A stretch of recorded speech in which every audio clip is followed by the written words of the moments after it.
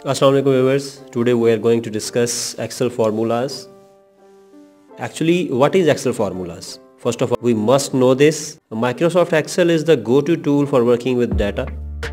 There are probably a handful of people who have not used Excel, given its immense popularity. Excel is a widely used software application in industries today, built to generate reports and business insights. Excel supports several inbuilt applications that make it easier to use. One such feature that allows Excel to stand out is Excel sheet formulas. Here we look into the top 20 plus Excel formulas that one must know while working on Excel. The sequence of my video will be: number 1, the sum formula; number 2, average; number 3, count; number 4, subtotal; number 5, modules; number 5, modulus; number 6, power; number 7, ceiling; number 8, floor; number 9, concatenate; number 10, len; number 11, replace; number 12, substitute; number 13, left, right, mid; number 14, upper,